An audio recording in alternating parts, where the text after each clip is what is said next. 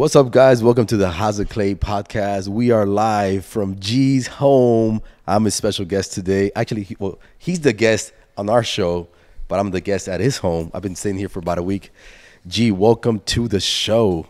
Yo, what is good? And we got Skyla too. What's up, Skyla? Skyla Vera in the house right now, sitting on my lap. She's excited. She's wearing her new beanie and new kith. Dude, I'm so pants, and she's just like all styled out, hanging with us. I've been wanting to do this interview for such a long time, bro. So many people have interviewed you on camera, but I haven't. Yeah. So this is the first, and I'll be like, what would I ask Gerard? What would I ask G? I think the first question is, Gerard, how has it been being a father? 11 months into being a father. How has the journey been, bro? Yeah, Skyla just turned 11 months, and man, it's the absolute greatest gift and blessing of my entire life.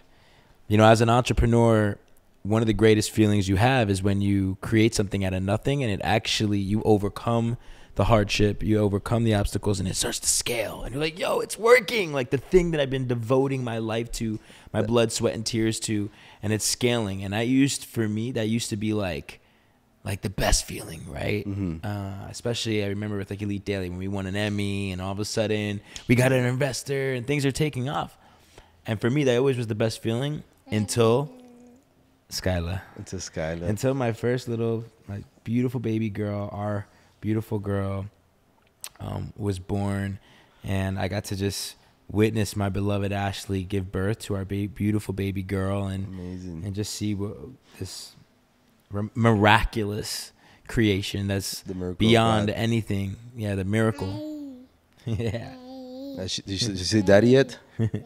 Yeah, she says daddy. Yeah. Yeah? Dada. Oh, there we go. Dada. She said it. Yeah. You want to stay for the show, baby?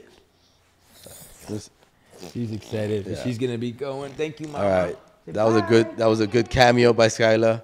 You're forever in the House of Clay. All right, so you've been a creator for 20 plus years, made documentaries, won Emmys. We've done the show together. A lot of people don't know. We're going to go into that story also, but as a creator in general, entrepreneur, how did you get into this, bro? How did you get into becoming a creator? Like what was the spark? Honestly, I feel I don't feel creators are born. I feel like we're made, and I feel that, well, here's what I'll say. God is the ultimate creator, and that lives within each and every person that is born. I do believe that. And then I feel that we have this amazing imagination and creativity as a child, and some people, you lose that gets taken away from you for whatever reason. You know, something happens, you get bullied, someone tells you to shut up, and not that you're not good enough or whatever that is, and you feel different, and you can end up never pursuing a creative path because you feel that you're not good enough, or that's not gonna turn into anything. And I was blessed to have a mom who inspired me, and she was an artist. I saw her working with glass in the garage, and I see my mom like actually being an artist, and then she would have the camcorder, and she always would empower me to like be creative, and she would record me. And I begged my parents to go to art school when I was a child, but I felt so different. It was like I was like almost like scared for anybody to really know that you were an artist, that I was an artist. And so my dad put me into art school. I went to a museum to learn art. And I actually have it in my library, a picture that's up from when I was 11 years old. And it's just like a part of me. And then there was this chapter in my life where I was like, oh my God, like I'm not good enough, you know? And that's when like business became the focus. It was like, how can I learn about business? And I feel like that's today's what's amazing about today is like you're seeing this beautiful dance between being an artist and being an entrepreneur. Yeah. And I was blessed to be able to step into both of these archetypes, but I didn't feel like I could make it as an artist, that I was good enough, to be honest with you, as a young man. I feel like every artist feels that. And then, yeah, and honestly, mentorship, you know, I told you, but like mentorship has changed my entire life. And that's why I'm constantly seeking mentors, because mentors have a way of showing you that it's possible, for one. Two, they have a proven path and system that you can learn from, that then you can follow, and that can help you to achieve your goals, right?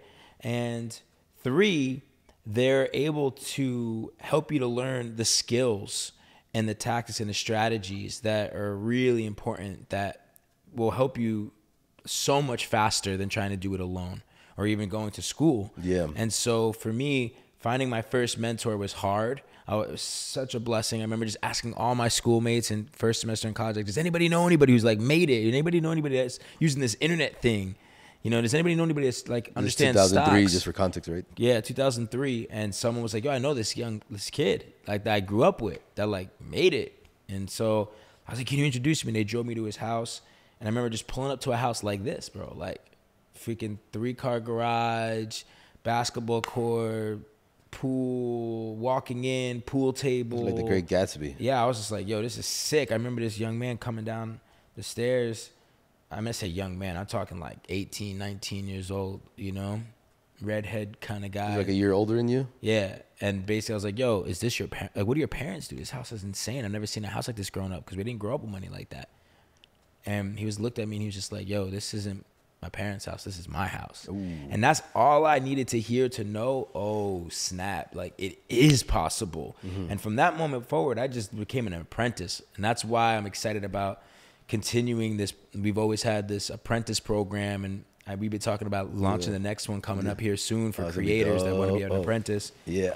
And I became an apprentice, you know, and I just sacrificed. I did what I needed to do. It wasn't about the money. It was about learning. It was about being a fly on the wall, doing whatever I could to learn and to be of value, to give to this mentor, to go get his coffee, to go get lunch, whatever it to took. print out what needed to be printed. Back then, I was like faxing companies for him to get clients and just doing anything and everything and asking good questions and being someone of value. And he taught me how to build a newsletter. He taught me how to understand an income statement and a balance sheet. He taught me how to build community online and understanding how to use online marketing to create a following. This is before Instagram, before YouTube, before all of this, but through email marketing, and then how to monetize it. Wow. And that led me to being inspired to start my first newsletter, my first online forum called StockSpot, which I've talked about. And that turned into my first real business. I became a millionaire by 24. I had amazing experience learning how to take my first client for $500, turn that into $5,000, and then just grow it. And I've experienced like the failure from that. You know, I have an amazing story of this opportunity that came to me. My first ever client who came to me had a nanotechnology company. And I remember I became so passionate about helping market this company that was reinventing the battery. And I did a documentary on this battery, and I built them to have the largest shareholder base out of any small cap company at the time. And it's 2009, 2008? Around earlier, like around there, 2006, 7. And the company was up 400% while I was marketing it online, because he was like, man, this young guy like understands this internet thing, and no one was using it back then to help market public companies. And so I helped this company, and then I was like, yo, we should hold the first ever public demonstration. So he's like, you do everything. So I booked this venue. I get the room packed, 300 investors and people from the media to give the first ever public demonstration of the nano battery. Yeah. And I go up there. It was the first time I was on stage. I was so nervous. I say, I'm Gerard Adams. Here is the investor relations director, and this is why I believe in this company. This is what I believe about the nano battery. And then I introduced the management team, the CEO and the chief scientist officer. They go up there and they just go to demonstrate the battery to prove that it works, to prove the concept. And they were going to raise tens of millions of dollars to take it into production. I thought change your life. This was going to change my life. And they just hit that button, man. And crickets, it didn't work. And I just was devastated. I thought my career was over, bro. And one guy came up to me. Didn't they test it before or something? They were supposed to, but they didn't. Ah, man. Came up to me afterwards and was like, one guy came up to me afterwards and was like, hey, kid, I'm surprised you got me in the room. Call me. And that's when I realized that I had a gift of getting attention. That's when I realized There's that a creator like, in you. yeah, I had a gift to get people in the room, to get people paying attention, to help market a company, to create eyeballs, to create awareness and leverage it. And so that's when I was like, you know what, I'm gonna offer this as a service. And I started an agency helping to create awareness and do marketing for these type of companies that were innovative. Built that to 10 million, invested the money in the stock market. Stock market crashes between 2008 and 2009. Lost all my money, had to sell all my things. And then that's when the next chapter of my story began. Where So you went from pretty much rags to riches story. Yeah. Back to rags. Yeah. Start again. What do you do next? This is already, now we're talking about 2010, 2012. Like Facebook is alive. Instagram is a thing now. Yeah.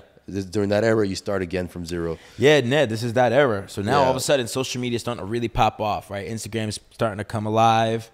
YouTubers, like this is when that's begun. And I was like, yo, where's the publication online that's for our generation, by our generation? And covering culture, covering business, covering fitness, covering technology, covering everything, dating, covering all these things, right? Yeah. And because I was like buying all these magazines and publications that were all different, like Maxim and Rob Report and Entrepreneur, like all these different. I was like, where's the one-stop shop For everything. And so that was it, bro. I bought the domain name with 2 co-founders that were my interns, that were my apprentices, now. Yeah. And like we got that domain name for $9.99 in a apartment with folding chairs, and decided to hustle. And we loved it so much. We had so much fun building this. We were so passionate about building this publication for our generation. You know what I'm saying? It was like a deep purpose for us. And it was like we had chips on our shoulders. We were like, yo, like fuck the New York Times, Huffington Post, all these big publications that, by the way, became strategic partners of ours. Yeah. But we had a chip on our shoulder. We were like all these big companies like BuzzFeed that raised hundreds of millions of dollars, and like we're a bunch of young kids, and people doubted us. People were like, forget about this little blog site. It ain't nothing. They look a bunch of college kids. And so we had a chip on our shoulder. We're like, yo, we'll show you a bunch of little college kids or a bunch of young bucks, like. And so we figured out how to understand the algorithm. We figured out how to leverage Facebook. We figured out that we needed 80 to 100 articles per day. We figured out how to write hooks and headlines and how to capture people's attention again by driving traffic to these different pieces of content and then monetizing that content. We got 80 million users per month visiting the site. And then Daily Mail, I tracked down the CEO of Daily Mail because the COO of BuzzFeed announced that he was not going to stay with BuzzFeed, leave, and become the CEO of the Daily Mail. So I tracked him down at a Morgan Stanley event, waited for him in the rain, pitched him the idea of Elite Daily, said, come to our office, just please check us out. We really want to have you as an advisor. So you're literally waiting outside in the rain? In the rain. You're waiting outside for this guy to come out. Yeah. For just a chant. Does he know you? No. So you're like waiting out there, because I think you just burst over it, but like you're waiting outside with the hopes that you can actually meet him, but you already had this idea and intention of talking to this person for a specific purpose. Yeah. That's crazy, man. Amazing. And then he came to our office, fell in love with our culture. We had a sick culture. It was like our own little young Facebook. And then he, in 6 months, went from being an advisor to acquiring our company. Wow. It was a dream come true. I just turned 30 years old. My co-founders just hit Forbes 30 under 30. We celebrated. It was a crazy journey. It's a whole nother story of what goes down in a boardroom when you have $1 billion company trying to buy you for that kind of money, and you have co-founders and you have venture capitalists invested in you. That's a movie in itself. But that was a big, beautiful chapter of my life. And then after that, the next chapter, the third chapter, has been with you. You know, it was like, all right, now the new media publications, the new era of being a content creator is us. You know what I'm saying? Is you, the person listening to this right now. Yeah. Like, you're the next publication. You're the next big media brand. It's you. Yeah. You're the one that's going to move. You're the one who's going to create a movement. You're the one who's going to be able to have the following and launch any product or service. Mainly because of you being of service to a community yourself. You are becoming the voice of the next generation. And so, like, that to me has been the new wave, and that's been the mission that me and you have been on for the last 7 years, going on season 7 with Leaders Create Leaders, going and finding the creators that are out there that are ready to become the leaders and voice for the next generation. Yeah, and you saw this obviously so clear back in 2015. I think during that time, people were starting to kind of like see what this idea of like you or a personal brand or becoming a, you know, work from home or create content as a living. Like it was still abstract. But I remember when I met you, you had just opened an Instagram account for the first time. You were not public facing your entire career. You were not public facing. You were not an entrepreneur that's posting your whereabouts or anything like that. And all of a sudden, you have an internal feeling that this is the future. God moment. Yeah. And you speak to your family about, because you've shared this book. Yeah. You speak to your family about becoming a content creator, or the idea of opening up a public profile. What happens with that? Yeah, and you know, how many of us have family members or people in your community that, to be honest, don't get it, right? They're not going to understand. And so they're going to doubt you. They're going to project their own insecurities onto you. And believe it or not, my family even did that. And just from out of love, you know what I'm saying? It's out of love, yeah. Like, it's just out of love. My mom was just worried, you know, my mom, my father, even my other mentor was just like, nah, don't put yourself out there like that. Like, that's going to create evil eyes. And that's going to become, you know, a way for people to attack you. And just a lot of this fear projected onto me that it was going to create negativity. And, you know, truth be told, it does. Like, I've had a lot of haters. I've had a lot of people. This past year, people tried to cancel me. I had 12,000 hate comments on one post. Yeah, you can make mistakes being a creator. You know, you're putting yourself out there. You're not going to be liked by everyone. And I think that's why it's one of the greatest ways to also grow as an individual and as a person. It really teaches you to learn how to accept yourself so that you can express yourself and stop caring so much what other people think, and just be yourself and recognize that that is enough, and that some people are not going to understand your journey. Some people are not going to understand or see your vision. That's okay. It's not for them to see. It's about believing in yourself and knowing that it's possible for you to become a celebrity of your own world, your own universe. And we're not different from anybody else. The Kylie Jenners, the Rock, you know, the big celebrities that we've seen that have used a personal brand to create billion-dollar empires, there's no difference between you and them. If you look at Oprah, if you look at The Rock, if you look at Kanye, you look at any of the huge influential leaders in the world, they have come-up stories too. Yeah. You know what I'm saying? Like my boy E.T., Eric Thomas, you know, was eating out of garbage cans. You look at Tony Robbins, similar story. Like these big leaders, the leaders that have created these empires that are worth billions of dollars, are like you, listening to this, like me, that didn't grow up with a silver spoon, that had it hard. But that story, that part of you that had it, that is going through it, or has been through it, like that's what makes it unique.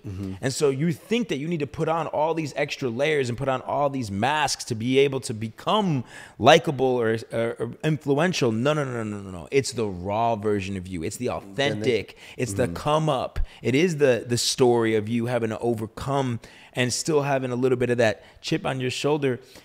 And, you know, for me over these last few years, I've also learned that it is about truly coming into a new awakening of yourself. Yeah. So, okay, let's talk about, I want to talk about that actually.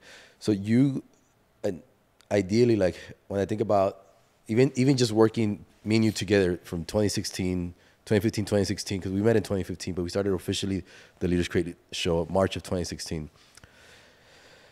The messaging or the messaging was more about the hustle mentality, the grind. And it slowly has evolved into more of a, you know, season 3 of Leaders Create Leaders was called Conscious Creators, right? And it's kept evolving. Yes, it's not new. It's kept evolving. How much is it different, like from day one, like I'm talking about 20 years ago to right now? How much has your messaging changed, and like what's causing that change? To be honest with you, one of the biggest revelations I've had recently is that it hasn't changed.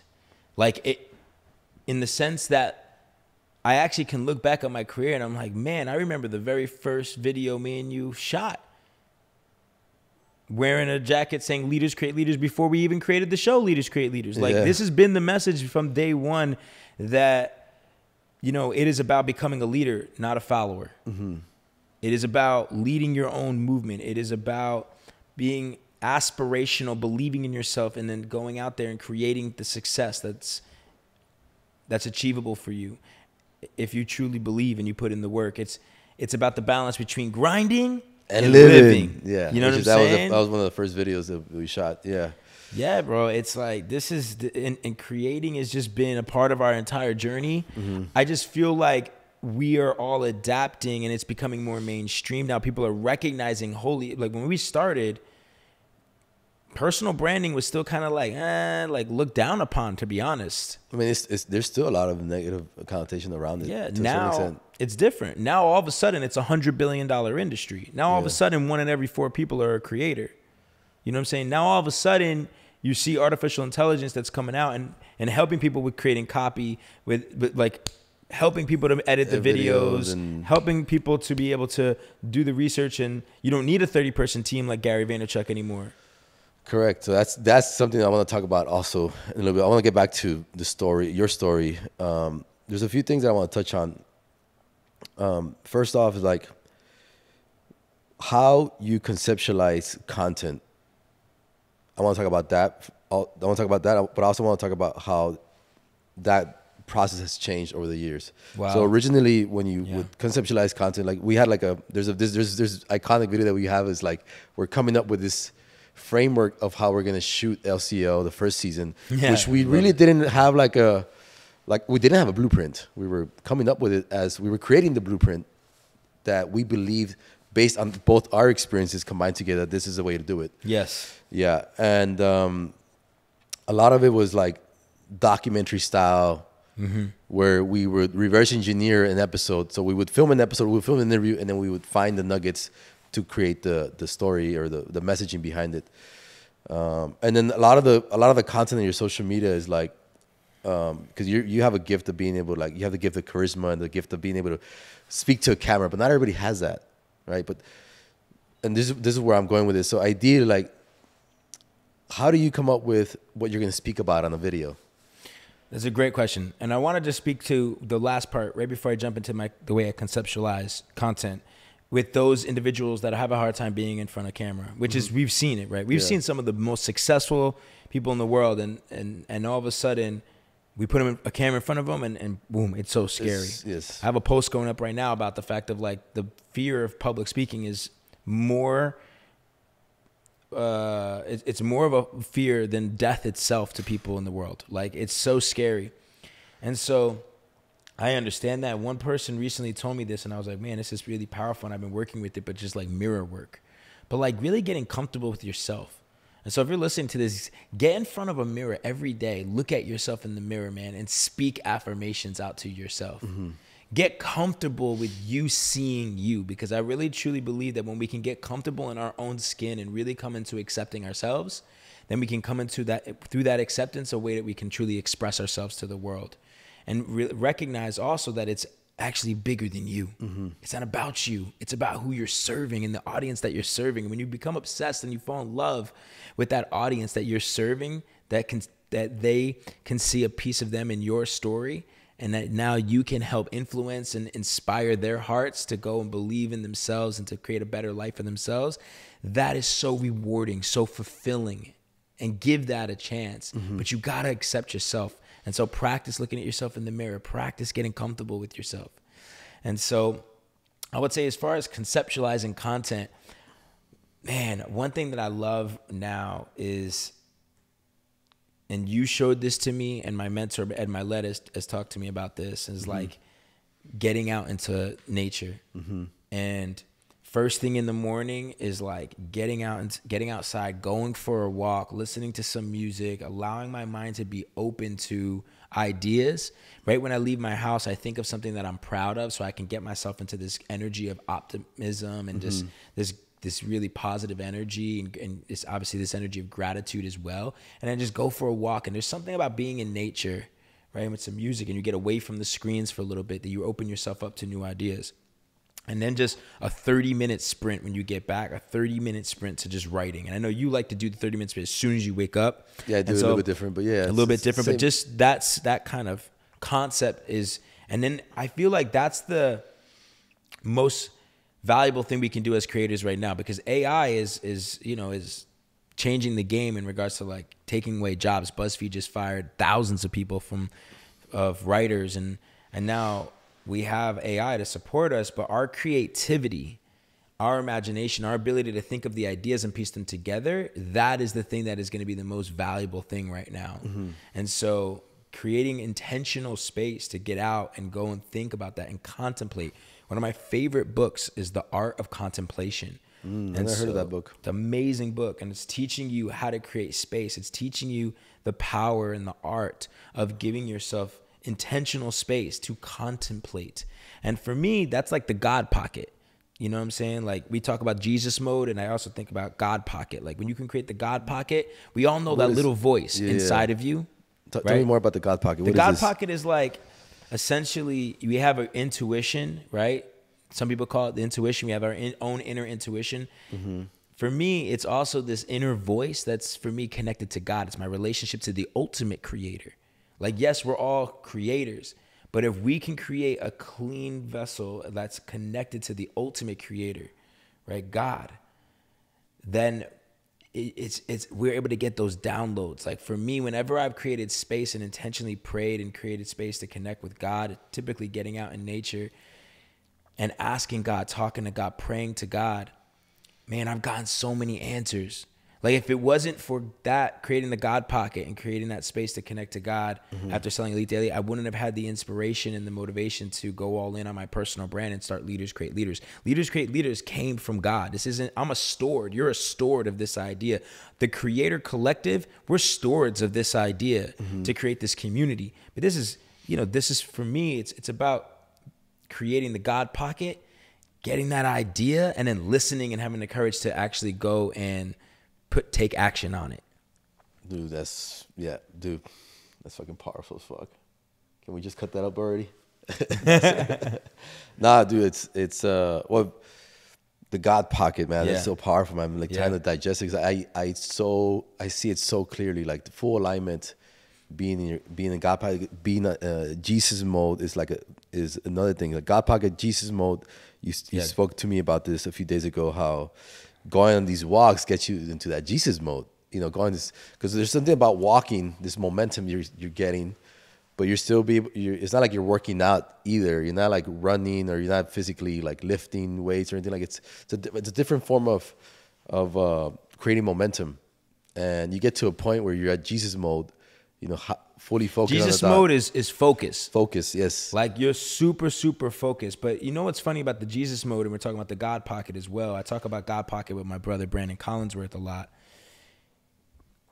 When we step into that state, if you watch The Chosen, me and you last night, think about how guided we are. Yes. That me and you randomly, we've been working. You know what I'm saying? But randomly last night we came in, it was almost like 1 a.m. We've been shooting with our buddy Roberto from Metaverse. We kicked up, and I was like, yo, we're going to pop something on. We popped on The Chosen. It just randomly played a scene that I just saw that is Jesus, and he was talking to John, and he was telling John the Baptist about how not everyone is going to understand your stories, and that's okay, because John was questioning him. Why are you doing what you're doing? Why are you doing all this? And he's like, yeah, people are going to hate. People are going to not understand. Again, not understand your stories. But that's okay. It's not meant for everybody. And the thing about Jesus, when he creates these stories, if you watch The Chosen, there's a scene where he literally creates solitude. Yeah. He goes out near the swamp, and he's by himself, and he's practicing, and he's creating the God pocket. He's creating the God pocket. You know what I'm saying? Jesus. So that now he gets the download, he pieces together the idea, and then he goes and delivers it to the people. Yeah. But if you don't create space, if you don't create that God pocket and create that space, and you're just, and I've done this too, and you're just constantly on the move, constantly just pumping out content, pumping out things, what happens is that it's not as powerful. It's not as powerful. Because you have to think about the intention and the impact of your content. And now we're in the era of like getting really creative with it, right? Like how do you take storytelling to a whole nother level? And I think that's what you're the best at in the world. Well, thank you, brother. I think you're the best at in the world of, taking these ideas. That's why I work with you. I only work with the best. Same. I only fuck with the best. You know what I'm saying? Thank you, brother. I believe in like excellence. Yeah. You know what I'm saying? Your excellence. Yeah. There's that, going back to The Chosen. Appreciate you, bro. Thank you so much. Before I forget, there's a scene in The Chosen before he speaks about the people won't understand. John's questioning why he's in solitude so much, right? John's questioning Jesus, why are you in solitude so much? And if I remember clearly, Jesus responds to him, because I'm preparing a sermon, a powerful sermon.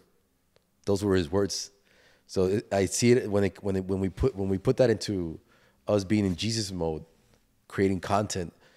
You have to be in solitude to be able to create a powerful message. That's the download. I love it, bro. And the fact that we saw it at that time of night, when we were gonna be, I think we had chosen Wakanda. We were gonna do Wakanda. We were like, it's too long, bro. We're not gonna be able to watch it. And then you randomly chose Chosen. That scene was just very, because we've been in this Jesus mode. What I recognize too is like the best creators in the world right now, they have a very specific system and process and routine that they follow. And so if you want to do this at the highest level, 1, you got to have fun. 2, you got to love it. You got to have a clear why as why you're doing it. And you have to have a routine, a process, a system that works for you. And what works for me may not work for you. Mm-hmm. You got to figure out what that is for you. But I believe when you can balance getting out in nature, as much as we need to use AI, artificial intelligence, it's also important for us to be connected to AI, ancient intelligence, old philosophy, getting out in nature, routines, the original intelligence God created, and like balancing that. Get out in nature, journal or write, whatever that looks like for you. For me, I still like putting a pen to paper, but even if you use your phone, your notepad, or your computer, you gotta, read.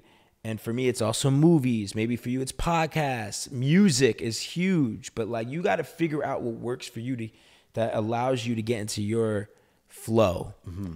And and you got to protect your flow at all costs. You got to protect your space at all costs, because we live in an era where there's so much distraction all day, every day, people fighting for your attention. And you got to treat your attention like gold. A commodity, like gold, like it's social currency.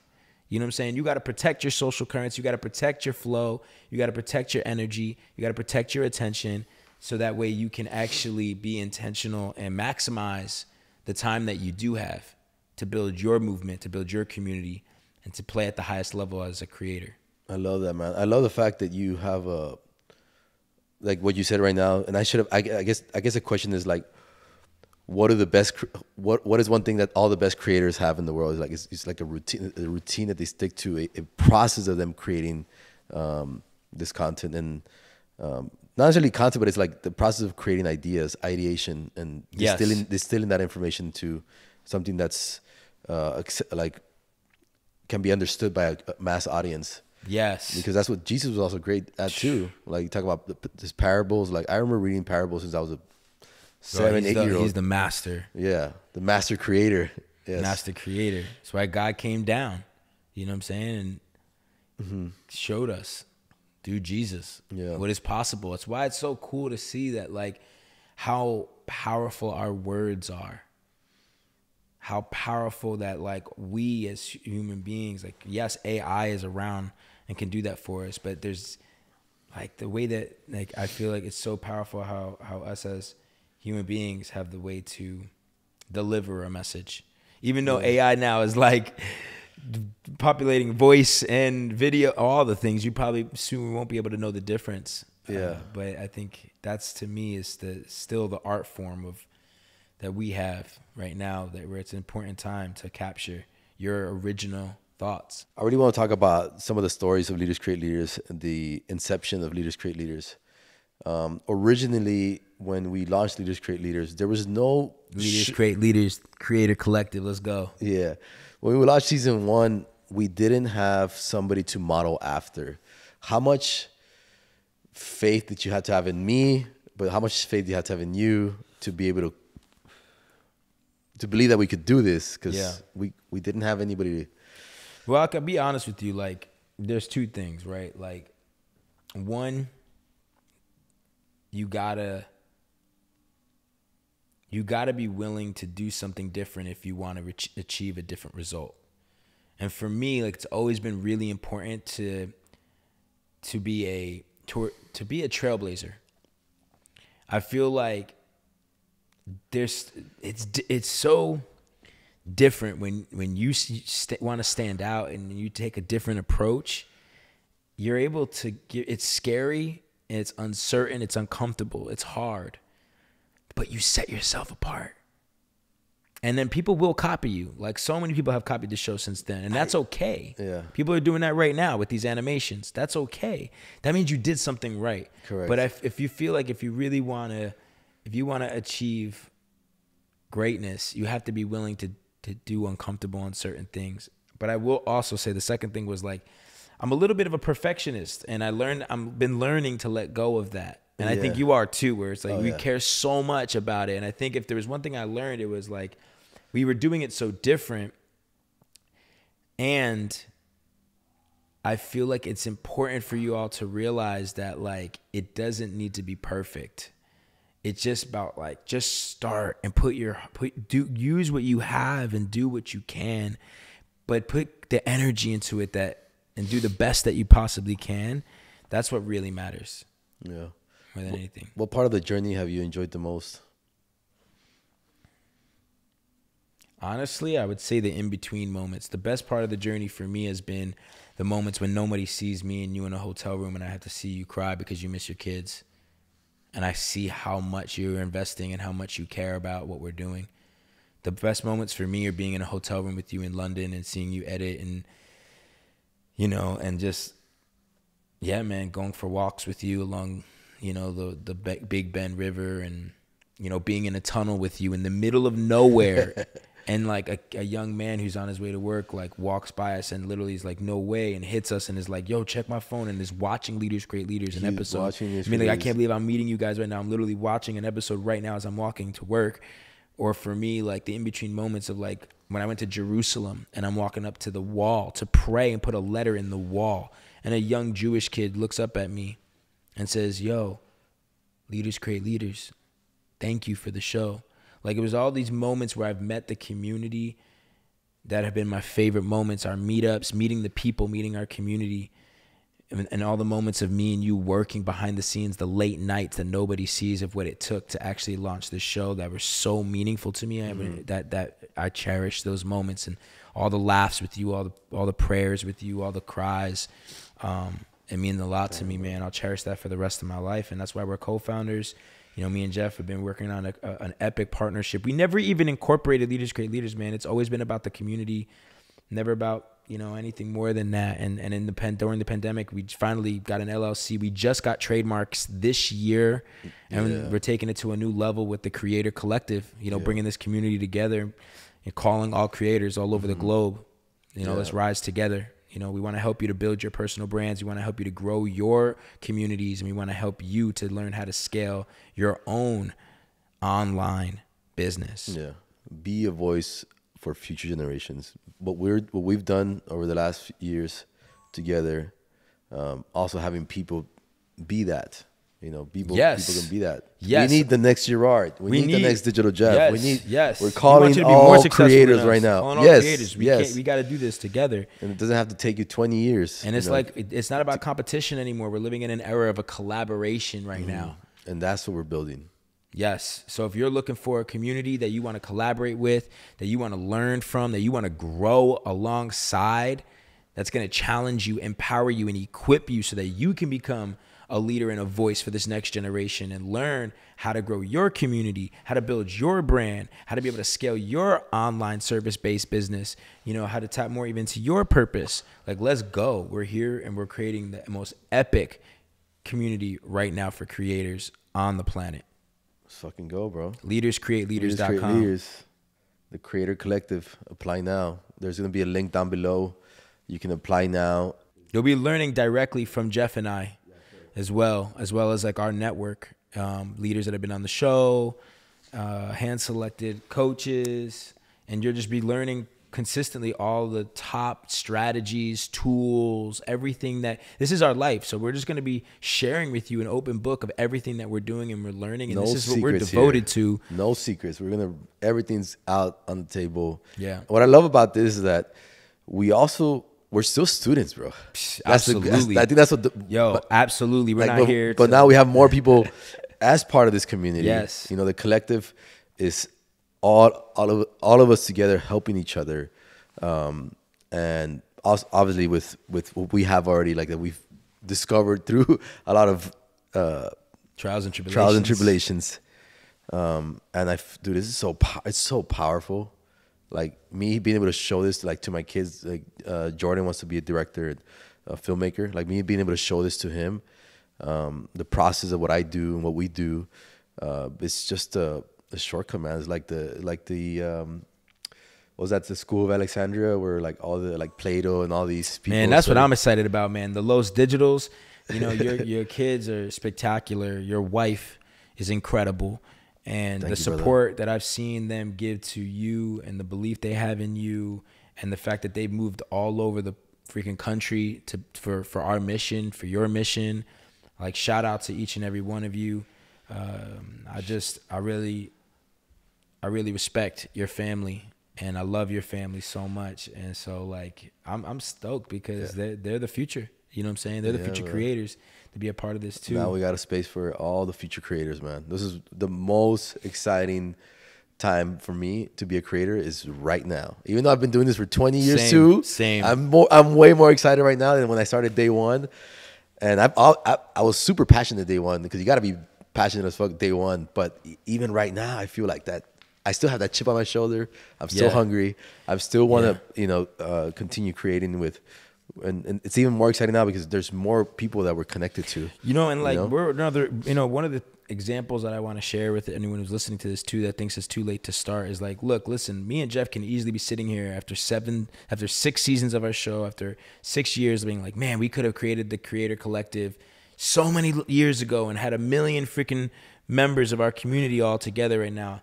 And we learned. So if you're not making mistakes, you're not moving forward. And the only way you fail is if you give up. But you gotta test, experiment, and try. And you learn as you go. And even now, more than ever, it's the perfect time to launch the Creator Collective and build this community.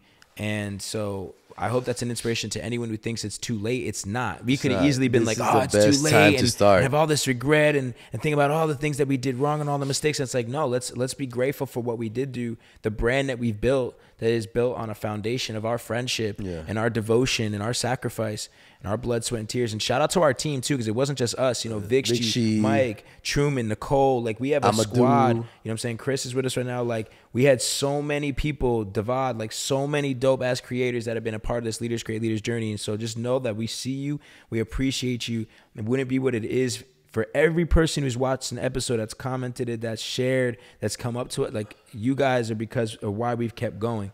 And yo, look who's calling me right now, Dunk. Yo, Elliot. Shout out to Elliot, man. Yo, Elliot, man, what's up? You're on the podcast. Say what's good.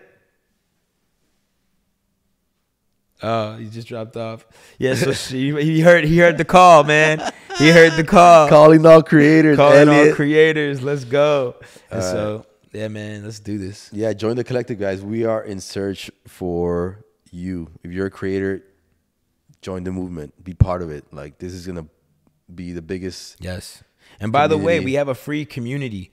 Yeah, so like we do have opportunities to be able to get coached directly by us. And even if you're just getting started, like, we have so many resources to support you. And so calling all creators, we have a home for you that can really support your growth. And let's do it, man. Keep creating. Yeah, keep creating. Let's go. All right. It's a wrap. Peace.